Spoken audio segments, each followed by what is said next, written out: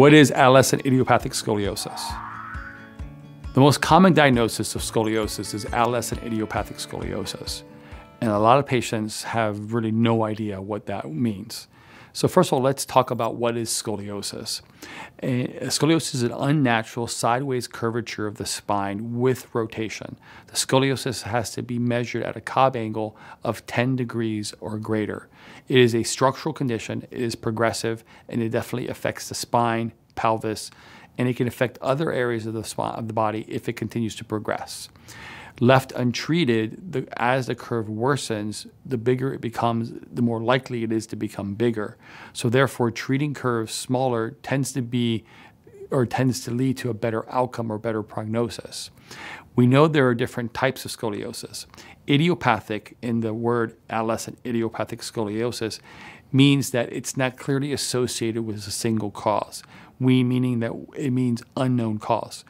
Idiopathic scoliosis tends to be multifactorial, meaning that we believe it's a combination of multiple variables and multiple different things that can lead to a patient developing scoliosis. That means one patient with scoliosis, adolescent idiopathic scoliosis, may have a different reason that caused it to them than another person. It's not the same for every single person. And this is 80% of all cases with scoliosis. A lot of patients talk about genetics. Can genetics be a causation factor associated with scoliosis? They've done studies on identical twins with the exact same DNA, and it's not always that both identical twins both have scoliosis.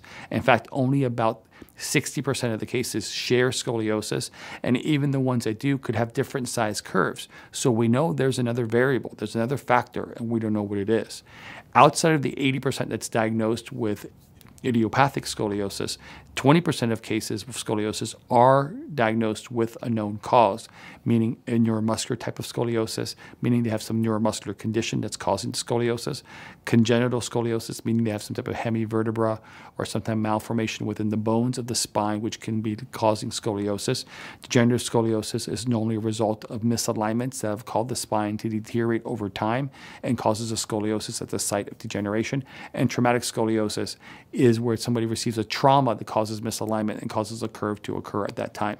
However, the most prevalent type of scoliosis by far is idiopathic scoliosis. And idiopathic scoliosis is mostly diagnosed in adolescent stage, thus getting the diagnosis of adolescent idiopathic scoliosis. And this is a person that's diagnosed with scoliosis between 10 and 18.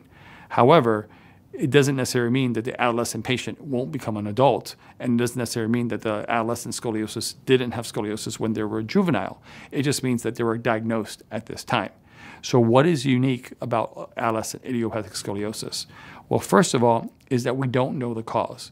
So we can't cure scoliosis. There is no treatment out there that cures scoliosis, not even surgery cures scoliosis. Surgery tries to reduce the curve size, but it's not reducing or eliminating the cause. So there is no treatment that can actually cure scoliosis. But we do know scoliosis is treatable. And it's also not only is it treatable surgically, but it's also treated conservatively. It's kind of like this. It's kind of like, I always look at scoliosis as kind of like an earthquake. We know an earthquake can cause buildings to fall. And once buildings fall, the earthquake caused it. But if we cured earthquakes, it doesn't necessarily mean the building's going to stand back up. We still have to rebuild the building. And the same thing is true about scoliosis.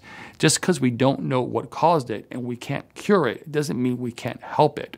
It means as long as we deal with the structural alignment of the spine and we go after the underlying structural component of scoliosis, we normally can manage the curve enough to where the person can get through the adolescent stages with minimal progression and minimal problems that can occur as a result of scoliosis. The main trigger for adolescent scoliosis is growth. As they grow, the curves will progress, and this is a #1 risk for progression in all scoliosis. Most curves will progress rapidly during this growth phase. So therefore, adolescents have a very high risk of rapid progression, and it's directly related to how much the curves progress. Unfortunately, I've seen curves progress a very rapid amount in a very short duration. The fastest amount of, or the most degrees I've seen in the shortest times, I've seen curves progress almost 20 degrees in a little over 6 weeks. I've seen curves progress 60 degrees in 6 months. Unfortunately, the curve progression is not linear. It's very cyclic based upon how the patient or how the child goes through the growth. Most patients grow cyclically. It's not linearly, so progression is going to be very cyclically. And there's no way to predict, meaning if we see a patient with a 10-degree curve or a 15-degree curve, there's no way to know what their curve will be when you're done growing. The only thing that we know is that it's at risk for progression. As the curve progresses, the risk of progression increases directly related to the size of curves. So meaning a 30-degree curve is more likely to progress more than a 15-degree curve during growth. So therefore, keeping curves small is a very good approach, because the smaller the curve is, the less likely it is to become severe. When we look at adolescent idiopathic scoliosis, we know there's very two different treatment approaches, and they offer very different potential outcomes when it comes to scoliosis treatment. The traditional approach is basically a watch and wait approach. It's basically an approach that funnels patients towards spinal fusion and surgery, because pretty much there is no recommendation to reduce the curve until the curve becomes severe enough to have surgery, which is typically somewhere around 40 to 45 degrees. That's when you're diagnosed with severe scoliosis, and now they're told that you need surgery. But if we know small curves are much less likely to progress than severe curves, wouldn't we want to treat curves when they're smaller to keep them small? And the reason why there's never a recommendation done this in the traditional manner is because they don't have anything to offer you. When they think of conservative treatment, what they think about is treatment that's meant to treat injuries. And we know scoliosis isn't an injury, meaning adolescent idiopathic scoliosis. It's not an injury that's causing it at this point. It's structural. So using injury treatment, meaning low-dose, long-duration treatment, provides very little reduction for the scoliosis curvature, and therefore, since they're aware of this, they never recommend it. However, there's other conservative treatments that don't treat this way and can be applied to a person's scoliosis very close to the time of diagnosis to therefore reduce the curve and be more proactive to eliminate or reduce the risk of progression during growth. When we look at treatment options, what specific treatment options do I offer patients that can be very specific in dealing with scoliosis? First of all, is conservative chiropractic-centered treatment. I call it a functional approach to scoliosis. Chiropractic has a very corrective mindset, and that is why I am a chiropractor, because we think that we don't want to wait and let curves become big enough where you need surgery. We want to act very proactively. We want to act in ways that are going to help reduce the curve to manage the scoliosis before it becomes severe. And if it is severe, we want to reduce it to levels that are below surgical thresholds, so therefore the patient can avoid surgery altogether. So even though it's a chiropractic-centered approach, it's very functional, it's very integrated, meaning we're using a multimodal approach that it's going to try to give us the very best results possible. We're using chiropractic care as a center, but we're using specific office therapy and rehabilitation that's designed for scoliosis. This is asymmetrical rehabilitation that's designed to help pull and push the spine into a straighter position, and it helps increase flexibility and mobility of the curvatures, which can be one of the limiting factors in conservative treatment. Based upon the results of the in-office therapy and rehabilitation, we can prescribe scoliosis-specific home therapy to help also mirror the office therapy to help coordinate the patient with home treatment so they can be more long-lasting and help make it more stabilizing over time. With these three things, after we can reduce the curve and make the curve more flexible, we also design and build customized corrective braces to help push the spine into a straighter alignment. This full customization of treatment plan is what's required to deliver the very best results for each and every specific adolescent scoliosis. Even though a patient is diagnosed with adolescent idiopathic scoliosis, that's a general diagnosis for a very complicated condition within the spine. Unfortunately, adolescent idiopathic scoliosis is not always easily diagnosed in its early stages.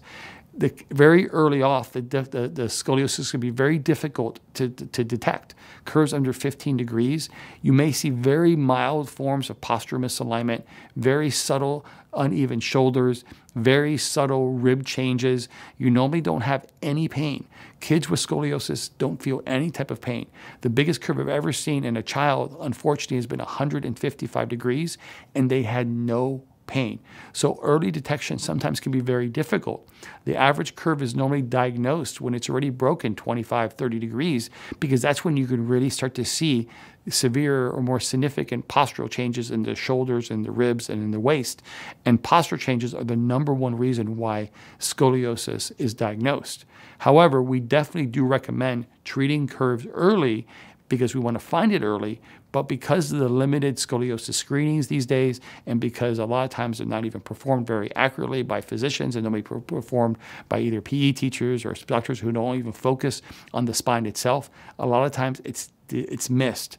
But if we do detect it early, we definitely recommending treating the curve as early as possible, because that's going to improve the chance of success as a result of conservative treatment, even though it doesn't guarantee it, but it definitely improves it.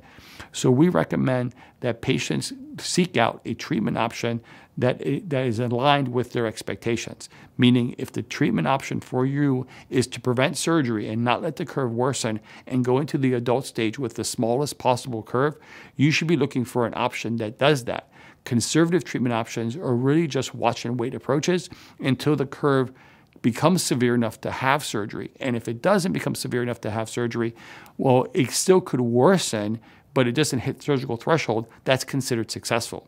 At Scoliosis Reduction Center, we offer more proactive treatments that can not only stop the curve from progressing, but reduce it, increase strength of the body, allow the spine to be supported through the entire process, and preventing more progression, and definitely eliminating the need for more invasive treatments.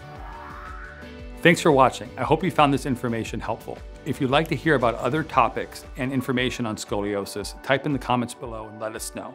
And finally, subscribe and hit the bell icon to be notified of when we publish content. Thanks.